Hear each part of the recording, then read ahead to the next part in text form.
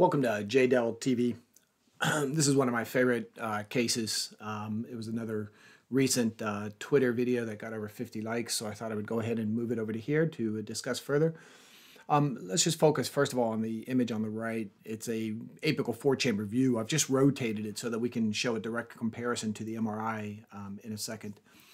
So in this picture you have your right atrium, right ventricle, left atrium, left ventricle. And a couple of things are seen right away. Number one, there's poor endocardial definition. This is a patient who's morbidly obese, and the ultrasound had trouble penetrating.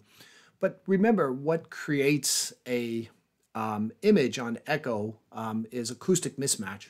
So you have to have ultrasound with different tissues. And if the myocardium is so thick that the endocardium is making contact between the lateral wall and the septal walls, then there's not going to be an acoustic mismatch. You're not going to have endocardium created. Of course, you can put contrast in, and that would resolve this problem. But in this particular case, the endocardium is not creating an image. The myocardium itself is so thick that the septal wall and the lateral wall are essentially expanding because the endocardium is making contact. So you end up with this epicardial motion that looks for all the world like an apical aneurysm. And I've seen patients read as coronary artery disease with an apical infarct, despite the fact that there's actually no coronary disease, no infarct, and no wall motion abnormality. But your eye just wants to see motion, and it immediately evolves to the epicardium and misreads that pattern as dyskinesis. Now let's look over here at what's really going on. And on the cardiac MRI, it's really impressive. A number of things are happening. Number one, mid and distal septum, mid and distal lateral wall, and the entire apex is markedly thickened.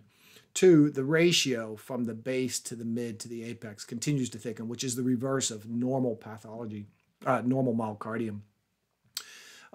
The other thing that you can see is, again, the endocardium is making contact. So again, there's no opportunity for acoustic mismatch, and therefore you're not going to create a signal over here on the echo. And then if you do look at the epicardium, you get the hint that it does bulge outward in systole. And over here, unfortunately, your eye just assumes that that's endocardium, and that's the reason it's read as dyskinesis, where clearly it's not dyskinetic. It's just marked wall thickening.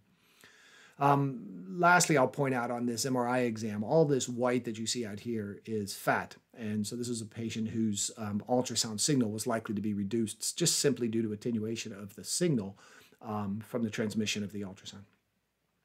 So again, I hope you enjoyed that further discussion on this. And again, I appreciate your subscription to JADEL TV. And I look forward to bringing you some more educational videos soon.